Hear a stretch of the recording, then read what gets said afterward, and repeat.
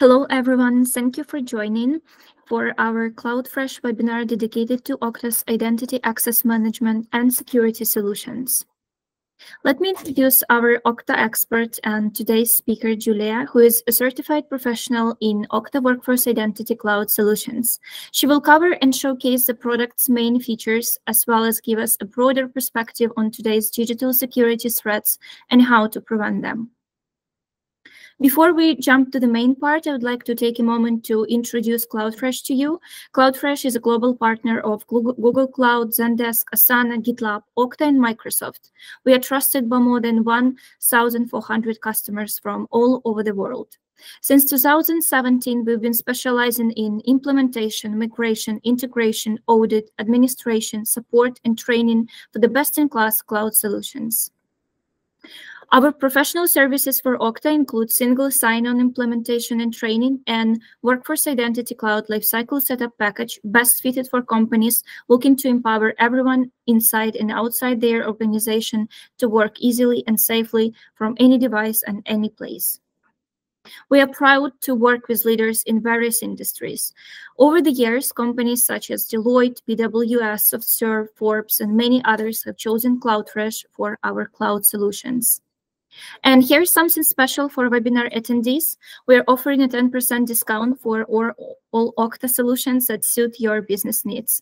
By scanning the QR code, you can fill out the form, and our expert team will get in touch and discuss your expectations.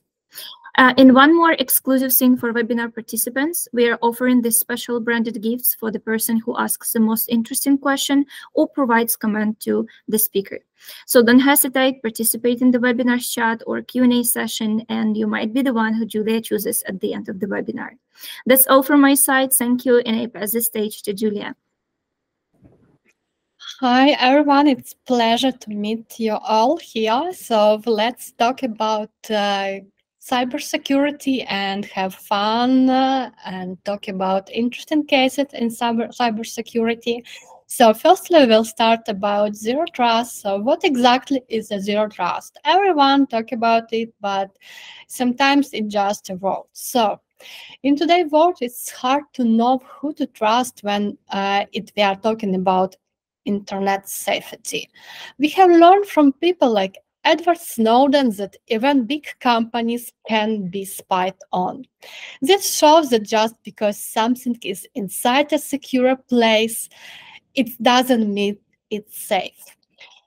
So, for example, there have been attacks on important systems like oil pipelines and nuclear power plants because their security was weak.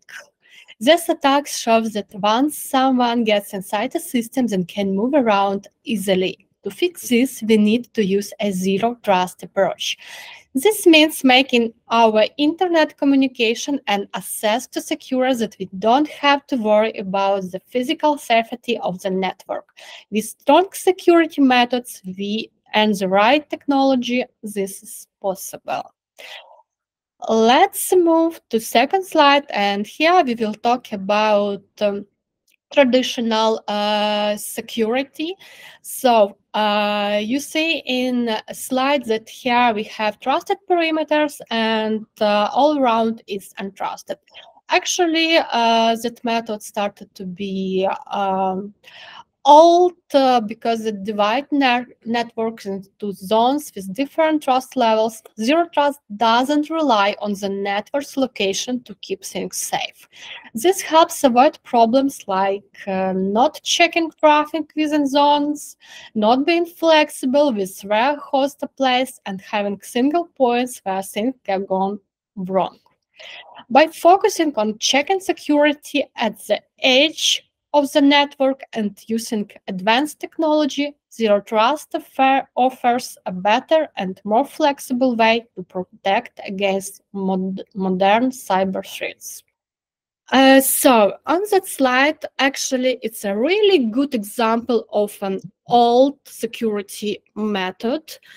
And it's really pains that a lot of modern companies using that method and sometimes have huge problems. So let's talk about architect. especially authorization architect. We have actually key components of Zero Trust architect like enforcement, policy engines, trust engines, and data stores that work together to keep our systems safe. The enforcement point is where access decisions are made, ensuring that only authorized users and devices can access certain resources. The policy engine sets the rules based on the organization's security policies, while the trust engine verifies the identity and trustworthiness of users and devices. Lastly, data stores hold the information needed for authorization decision. Together, these elements form a robust architect that protects our network and data from unauthorized access. On the next slide, I have a small example how it works together. And we have to understand that in cybersecurity world, we don't have any, how to say, silver bullets, actually, because everything have to work together. And when we grow our security, and also hackers grow their possibilities to attack. So, yes, offset. So let's say a user, here it's N,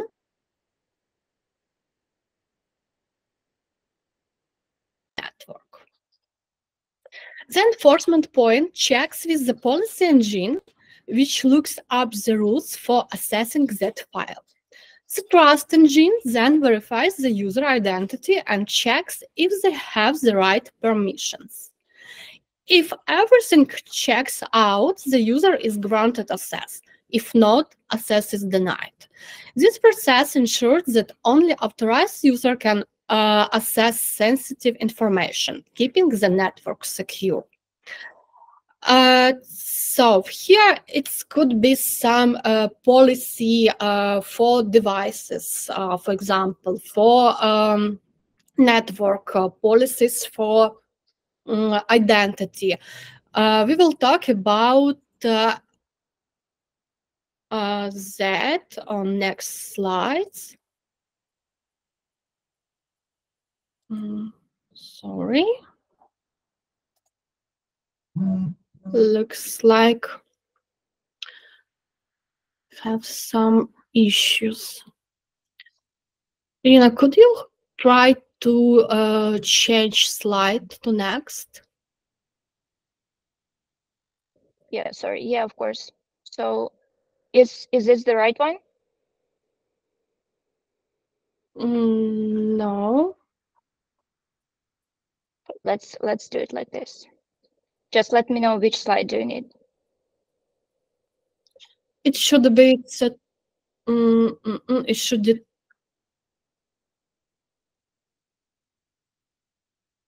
It's have to be 12.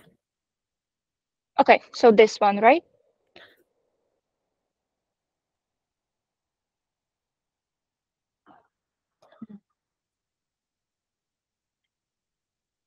Julia? No, now I have. Yes, now I have 11s on my screen.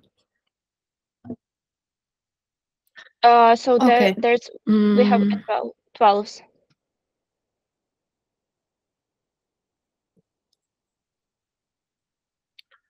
Interesting.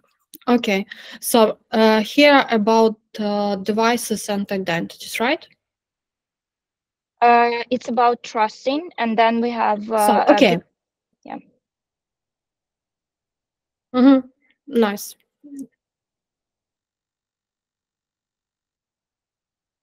Nice. Looks like I have some trouble, especially with my computer.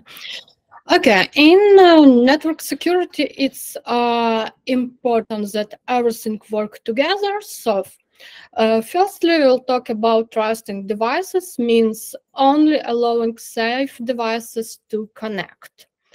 Second is most popular trusting identities, means making sure only allowed people can use the system.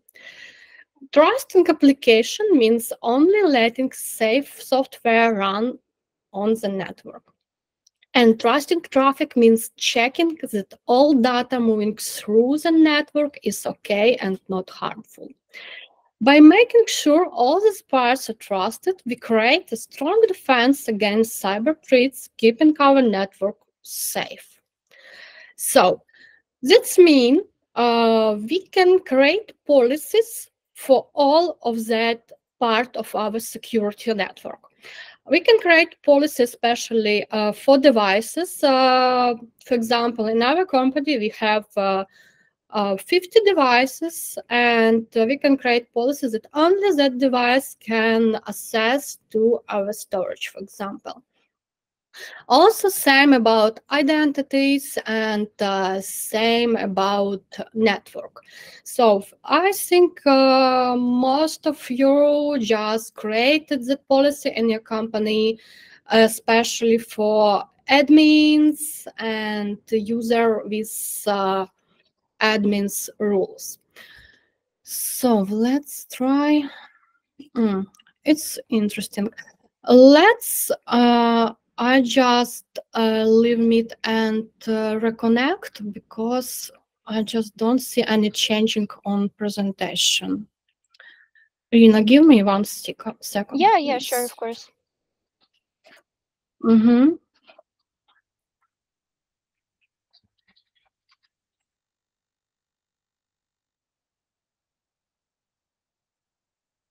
Yeah, sorry for this tech troubles. We will be back in 1 minute. Okay, Yulia is here.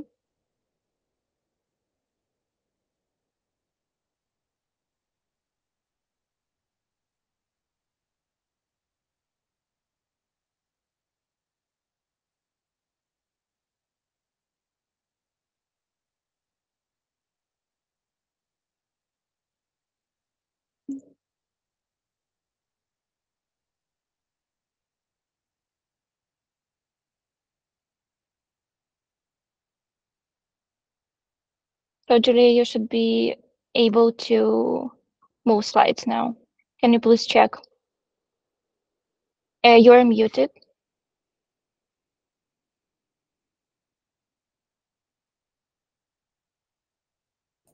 So if I have, thank you. Okay.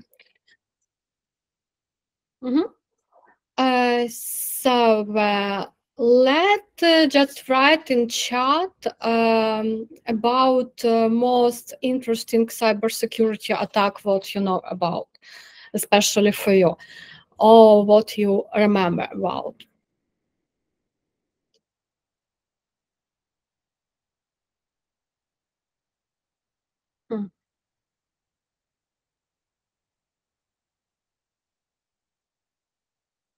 You can just wanna merge. Let's do that.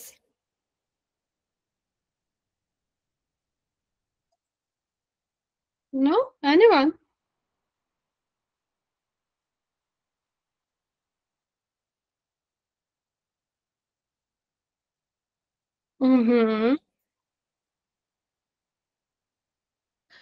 And do someone remember about Sony attack? Keystar, yes, it is. Okay, so let's talk about it. Business needs to more with less, but attackers are just as ready as you are. And actually, it's true. If you look at the attackers-based threat modeling methodology, we are able to categorize attackers into a list of increasing capabilities, ordered from least to more threatening. So firstly, it's an opportunistic attackers. Mostly it's called like script kiddies, unexperienced hackers who take advantage of well-known security weakness without a specific target in mind.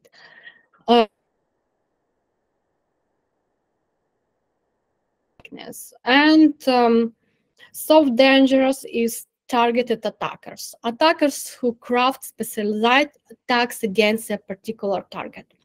Spear phishing and corporate espionage might fall into that bucket, actually, and mostly we'll talk about that attack. And interesting one, it's an insider threat, credential, but everyday user of a system. It can be contractors and unprivileged employees. So that's it. And the one, it's a trusted insider, is a highly trusted administrator of a system. And the more interesting, it's a state-level actor, attackers backed by foreign or domestic governments and assumed to have vast resources and positioning capabilities to attack a target. So now in some countries, it's really popular to have some attackers and have budget for that, especially North Korea and Russia. They have a huge budget to create attacks to other governments or private company. So it's works like that. Actually, why I'm talking about that, because categorizing threats like this, it's a useful exercise to focus discussion around a particular level of mitigate against. So we can have to know from what we should defend. So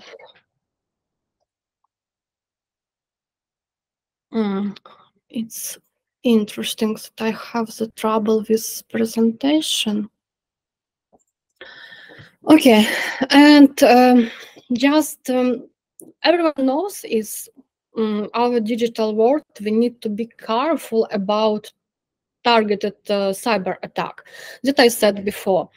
These attacks attempt to steal important information or cause problem for specific people or companies. It's very important for everyone, from regular people or big business, to be alert and use good security to keep safe from these threats. So by being aware and taking action, we can protect ourselves and our digital information from these attacks. So, and here we will talk a little bit about famous attack on Sony. And let's check. Yeah, and about Kyivstar, we already can, I think now everyone know about it in Ukraine. Kyivstar is a big telecommunication company who have huge amount of customer, and it had been attacked by Russia, and they just was offline like in few hours. I don't remember exactly, and it was huge damage for that company. And here we can categorize it into state level actors actually. So, and for me, it's just more interesting attacks for Sony. I talked already. So it happened in 2014. So Sony was hacked, and it was so damaged cyber attack. The attackers, who call themselves Guardian of Peace, gained access to Sony network and stole a vast amount of data, including personal information, embracing emails, unreleased movies, for example.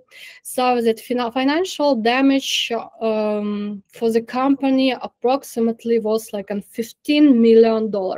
It's really huge attack, and based on that, we have to understand that investing in security is so important.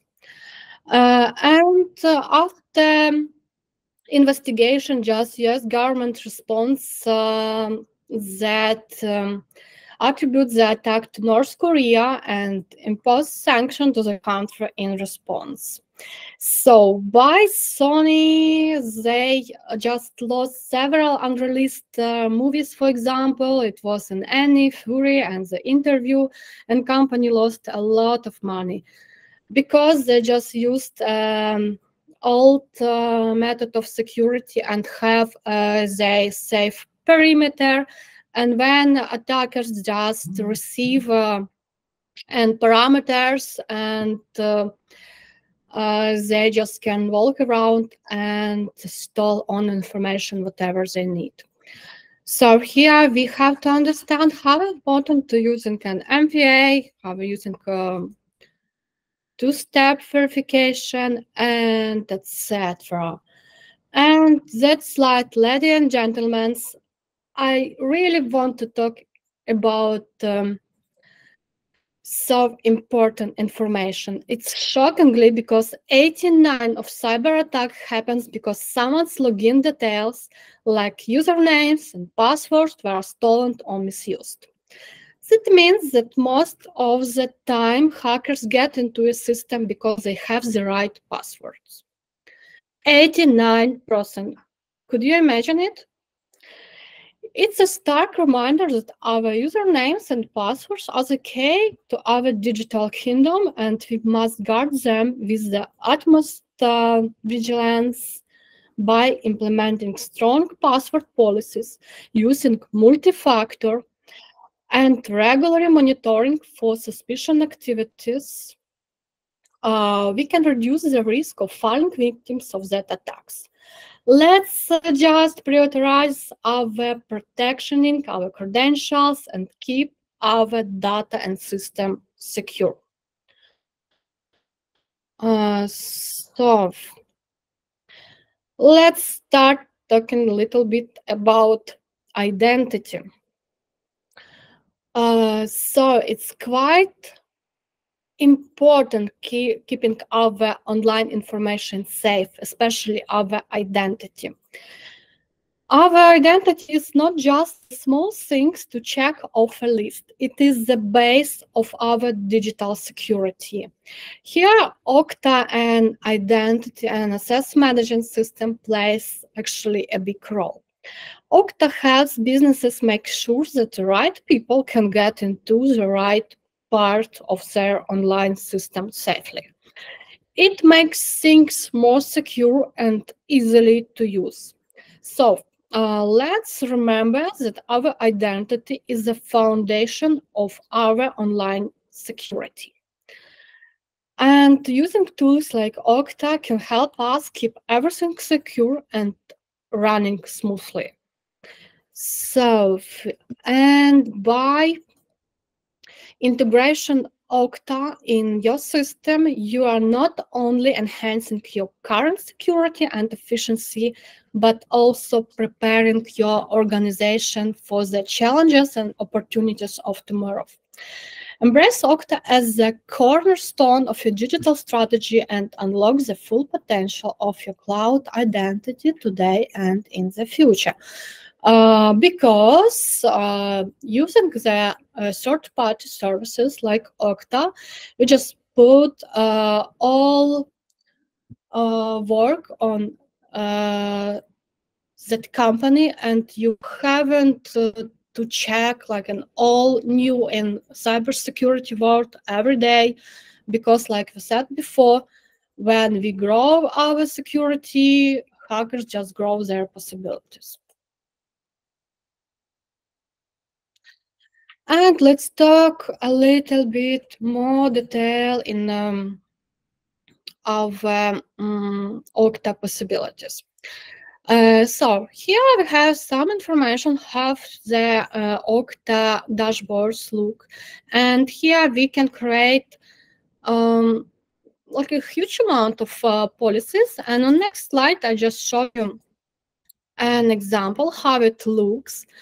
And actually using the Okta, it's not just SSO, because in our practice, we had a customer who really thinks that Okta just an SSO and just asking, why you propose Okta, not in Google, Microsoft, SSO, etc.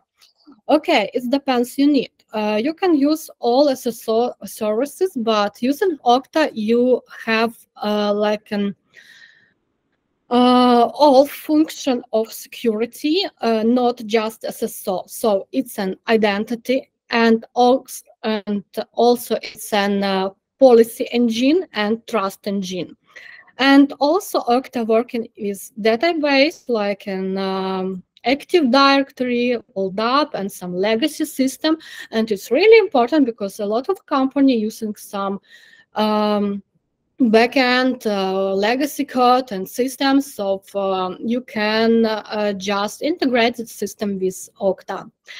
And using Okta is pretty simple, especially in an online cabinet, because here you can see we have just logical operation, if and then next. So here we can create a logical rule. So if our user type something and user group and user name or user or device, so we can put that rule all data with what we need.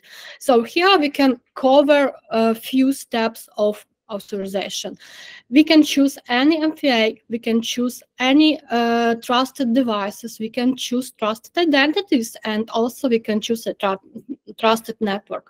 So using an Okta, we can just choose a trusted network, especially on IP in our office or some local networks, etc. So it's working like that. And actually, if you don't like using an visual cabinet, you can use Okta API to connect to your HR system, for example. It's also working like that. So using Okta, you can use not just SSO, but full life circle management. Sorry. So next slide, it's like talk about, and MFA is no longer enough. Because we have a lot of problem when hackers just, for example, stole an email where two-factor authentication, just send a code, etc., etc. So using Okta, we can add a lot possible MFA. Actually, we can put few of them and just for choosing. So here you can manage various MFA methods and incorporate item into your security rules and policies. So using an Okta cabinet, we can create a policy using a Google Authenticator, especially Okta application Authenticator, whatever we need. It can be SMS, it can be call, it can be email. So here we just can create our own policy using an ready-to-use Okta application. Okay, and really important one, it's a break free from chaos. It means that Okta can help manage our onboarding and offboarding process. So using Okta, we can automate our onboarding. For example, when we just hired some, let's talk accountant. So firstly, you HR just put all information about that person in the HR system. Then in a field like a title, we have an accountant, and then we can automate to put that people to Okta account and create a profile. Also, we are automatic adding the group for example, it's accountant, and here just automatic we can add all access to all application that group just set it up. So here we just simplify the onboarding, because admins spend a lot of time just creating accounts, just change passwords, just set up all information. Using Okta, we can create in so easy and fast. And the second pain of huge businesses that a lot of companies just buying a subscription of some services or application and then just don't use it. So using Okta, we just can create an reports about usability of services and also about activity of users. And also we can create policy based on it. So, for example, we can create a rules that talks that user who don't authorized for 3 days, for example, we can automatically suspend him. Or, for example, when some application just haven't used for week or 2 weeks, we also can create a notification and then just checking information with our CEO or marketing and just make decision. Do we need that application, or maybe we don't have to pay for unused services? So it's working like that, and actually it's just $1 million just spent for subscriptions that businesses just doesn't use. And it's quite a big problem, and we can just find solution with Okta. And also here an example of policies we can create with Okta and dashboard, how it working, especially when we have some unexpected behavior from our users. We can create an reports or notification, and also we can create an rules that will work automatically. For example, when users started for example, when we have rules to working only from our local network and user using different network, we just forbidden access to systems. And actually, it's a huge plus of Okta that we can work with all application. It's not just some Okta profile or some special application. For example, Okta have like an more than 7,000 ready-to-use integration with a lot application, but it doesn't mean that we can work with only that 7,000 application. No. We can configure an Okta account and different application using SAML, for example, and other protocols. And especially we can use our on-premise application or our own application, and also it's possible to use an legacy code too. Okay, and let's talk about pluses of using an Okta. So here we can provide and enable millions of people to secure connect to the tools they need.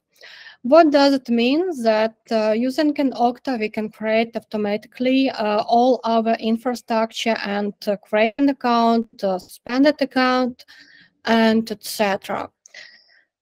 So using Okta, we can scale to meet the needs of any size organization. So it means that we paying only for user, and you will pay especially of users of your organization. If you have 10 users, you will pay for that. If you have 1,000, you will pay for that. So it doesn't mean that small companies can't use Okta, and allows companies to reinvent themselves and their industries and enable organizations to focus on top-line business priorities. It means that you haven't to develop your own policy module and your own application for security. Using Okta, you will have everything in one place already, ready to use. Okay, and let's talk a little bit what Okta can cover. So it can cover B2C business. So Okta have authorization module for B2C that provide possibility to create accounts for user, for modify accounts, and suspend and delete that accounts. For example, if you're just building or develop your own application, you don't have to create an authorization model. You can just use a framework from Okta and create an accounts and authorize policy using an Okta. Second, it's an workforce. It's our actually main product. It's what I told you about. So here we can just optimize working with our onboarding, offboarding process, management people, managing access, managing identity, managing policy and rules. And next one is B2B, and it's about partner. For example, we can connect just to Okta. We can create just two Okta account. For example, you have a partner who provide for you some services, and they need just access to a few application what you used and special access level. So here you can just create like a bridge with two Okta's account and provide an access to special users of that second company. So it can work like that. And it's really pretty easy and interesting. And the next one, it's an application like a cloud or on-premise application, mostly big developing company using it. It can be also infrastructure. Also, it can be some OS or on-premise, and it can be API.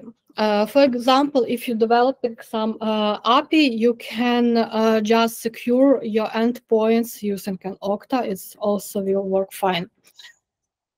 And a little bit about Okta products. Actually, Okta working like a constructor. So here you have a huge amount of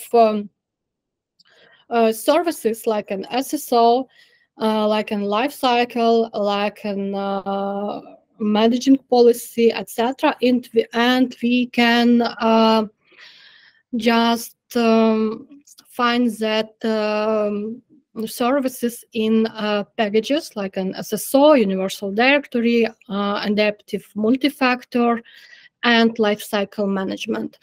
Mostly for big companies or middle-sized companies, most interesting is lifecycle management, because here we can just manage our user on every step. For example, when you just hired a manager on junior position and provide an access for application depends on that level, and then after a few months of working, you understand and just change position to middle.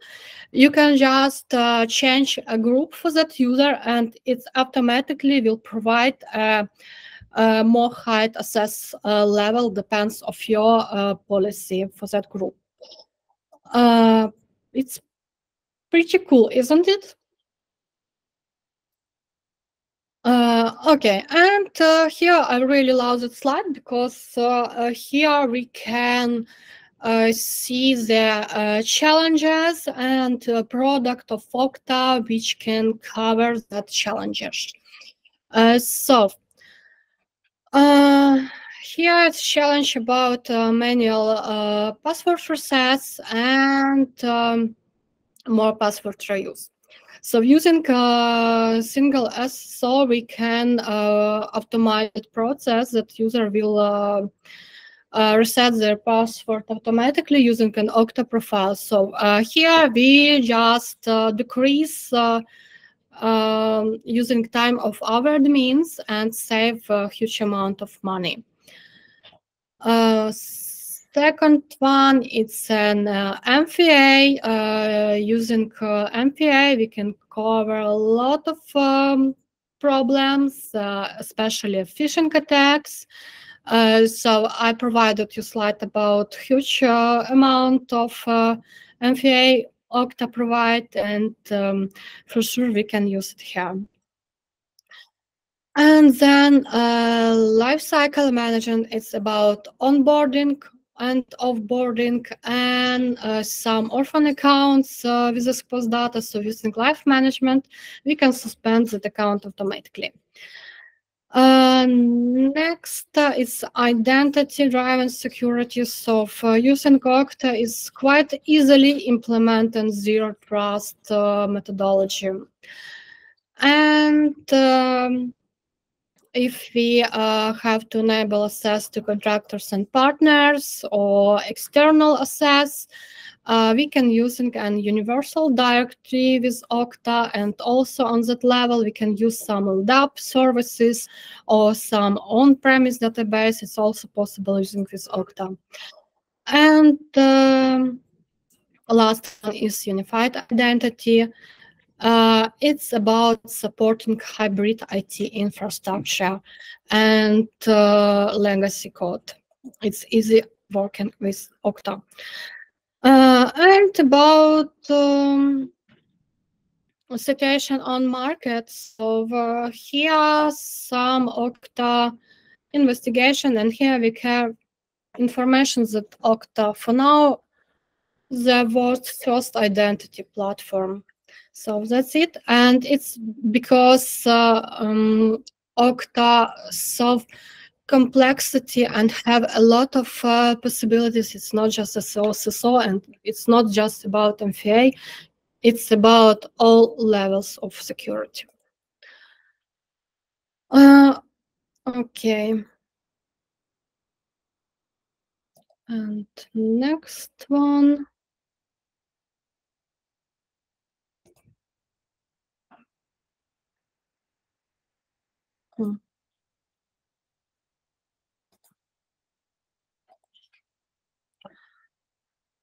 God, it's again the problem with presentation. Okay, about Julia, are we ready to move to the Q&A session? Yeah, thanks for insightful speech then. I'll just like to launch the Q&A session. And we had like a couple of questions during your speech. So let me just read the first one. So it was from František. I will concise it a little bit. How do we address backdoors and hidden processes in apps and hardware, given the challenges of big data solutions and the fact that much of hardware originate from China? Does this limit our ability to sort of tackle security issues, and are there effective strategies we can employ despite these limitations? So it's just a question about your opinion on this.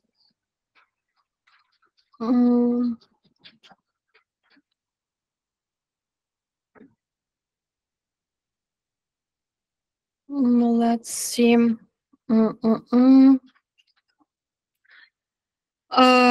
Yep, it's true, but actually we don't have here some silver bullet actually, but we can just implement zero trust using that application.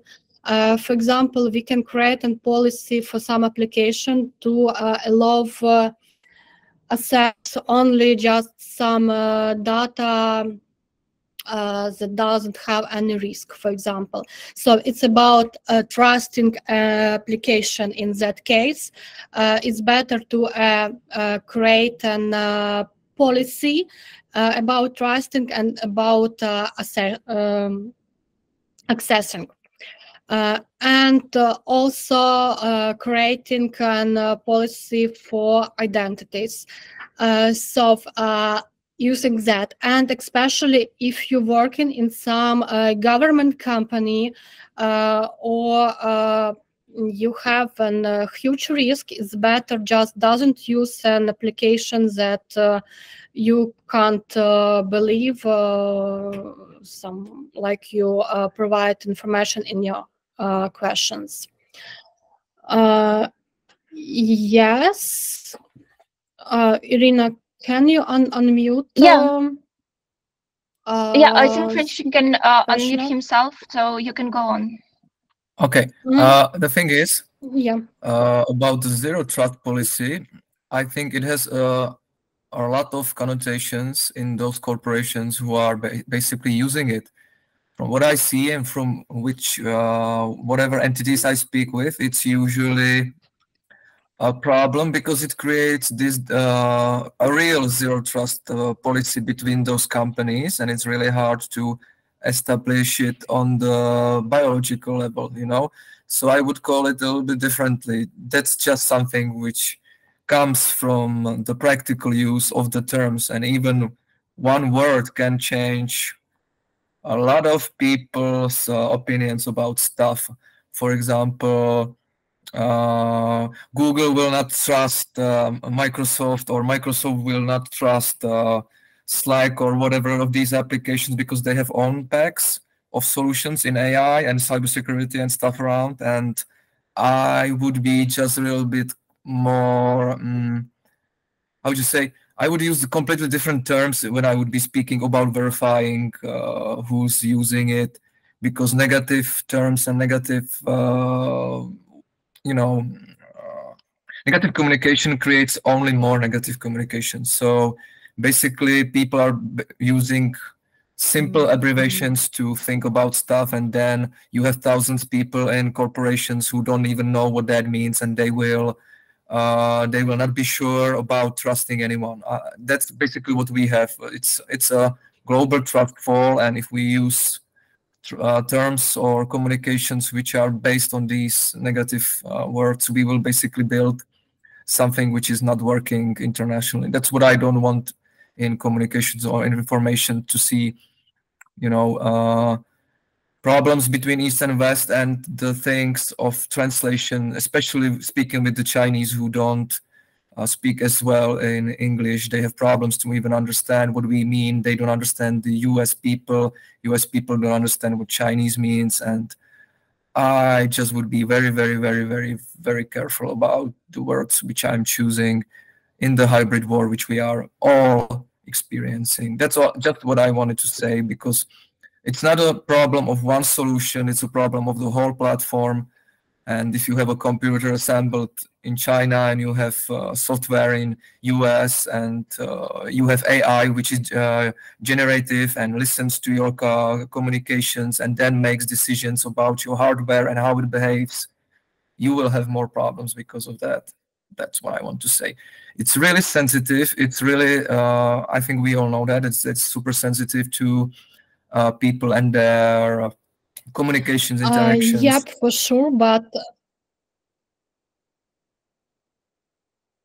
yeah, so basically I just wanted to say that we can't be solving all the problems. We don't have silver bullets, but at the same time, if we are building any architecture of solutions, or we are creating new processes, we should be always,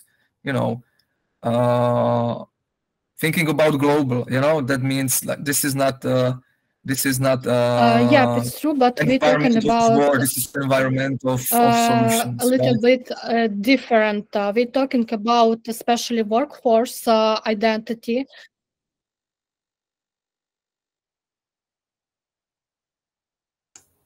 No, well, I mean in general, like if you use it, and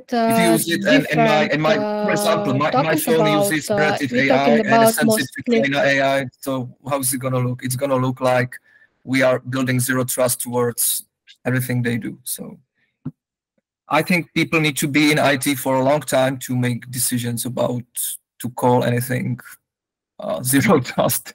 Sorry. But we don't talking about personal trust issue. It's about business. So here we can create. Of course, but I know a lot of people here. I know a lot of people globally, and I know exactly how they behave. And I know the technology bottlenecks and hiccups and stop tickets because of certain words or behavior, or just listening to several videos for people who are working on global scale and doing international business. So yeah, I'm just giving you the practical what you call it, feedback from what can happen if we use terms which are not positive. But yeah, it's not just like this. It's more about the company culture, of course. But I think people forget a lot that this is not one solution environment. It's always a global solution environment and forest, and we should be behaving like that every day when we are building solutions and naming them, and millions of people will use those words, and it creates, of course, that emotional response which is typical for generative AI. Yeah, František, absolutely agree. There are many challenges that we should consider, and there are lots of challenges to tackle in the future. So thanks for your opinion. And let's move to the second question. So that was about the single sign-on pricing.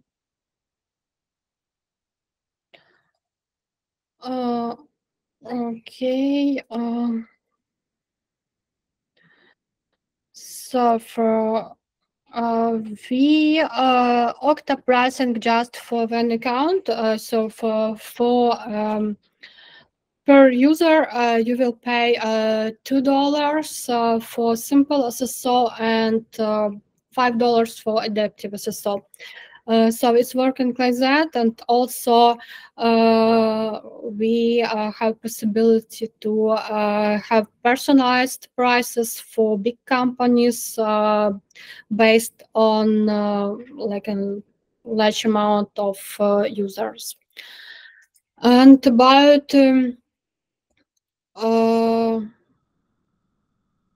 policy. So we are talking about business, and depends on Sony example, for example, and a lot of different cyber attacks. So it's quite important. It's about money. You can create a trust atmosphere in your company with your HR, but when we're talking about our data and our system, it has to be safe, and using zero trust policy in that word, it's for now it's the best one. So okay, next question.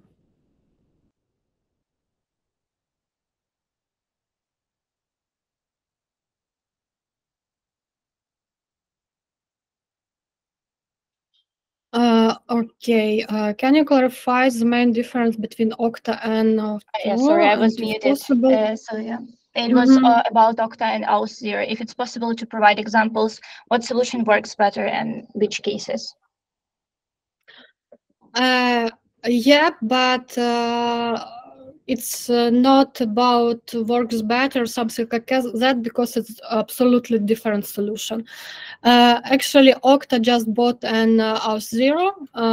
For now, it's company owned by Okta, and like an Okta solution mostly using for workforce and B2B business. So here it's about life cycle. It's about management of your users in your company. It's about, like I said, onboarding process, offboarding. It's about giving access. It's about security policies, and so it's like an insight. like an inside solution for your company and for managing especially users who have access to some sensitive information in your company. It's like on your coworkers, it's like on your partners, etc. So it's mostly workforce and B2B. If you're talking about Auth0, it's mostly about B2C business. So like I said before in that example about Okta services for different areas, so it's in B2C when you're building your own application, and here you just don't have time and money and developers to create and security authorization module. So here you just can implement Okta frame and make the all authentication process on Okta side. For example, you're selling some clothes, for example, and you want to create an user accounts for have some discounts based on their spending on your site, but you don't have possibility to create or model on your site. So here you just can use an Okta for that and just implement an Okta profile, and then you will manage all that B2C profiles on Okta site, not in your backend, but in Okta. So it works like that, and it's a really different solution for different part of business. I hope I explain understandable. Yes, thanks. We have two more. The next one is, does Okta propose only cloud solution, or is it possible to set up your product on the customer's hardware as well? Okta propose both of them. So here you can work on cloud solution like in Google, RS, or Azure, etc. And also it's possible to work with your hardware, your own database, or your own computers, etc. And also it's possible to implement Okta to legacy application. For example, it also works like that. So here it just works like a constructor, and you can use it whatever you want. And actually, just forgot what I want to say. Yeah, and sometimes if you don't have some protocols in your legacy application, we can just using some agent to connect to Okta, so it's pretty easy. Mm-hmm. Thank you. And the last one is from Alexei, and it's about competitive advantages of Okta, for example, in comparison to Microsoft AD. For sure. It's pretty easy because in Microsoft they don't have a huge amount of services like Okta. So they're just competitor in one or two piece of service, but using in Okta you can cover all your needs. Thanks so much. So we covered all the questions from the chat and voice. And as promised, Julia will now choose a winner from whom we will send our branded gift. So go on. Oh, I love it. So we will provide all gifts to one person, or just have yeah, we have one winner, and it's a branded kit. So yeah, it will be sent to one person. Okay, let's between Okta. Okay, I choose Alexander Shepetko. I think he just asked 2 questions. It was pretty good. Thanks so much. Alexander, I will contact you via email or phone, and I get your details to send those gifts. Thank you for your question. And thank all of you for your time today. I hope the webinar was everything that you expected. And I would like to remind about our special offer for webinar attendees to claim 10% off Okta solutions. Simply scan the QR code and fill out the form, and our team will be in touch after the webinar. Once again, thank you for joining. It's been our pleasure. The webinar recording and presentation will be sent to you soon. And if you have any questions regarding Okta or any other cloud solutions, feel free to reach out to us via the website or at hi@cloudfresh.com. Have a nice day, all of you. Bye. Have a nice day and be safe. Thank you. Thank you very much. Thank you so much. Bye. Thank you. Bye, everyone. Bye-bye.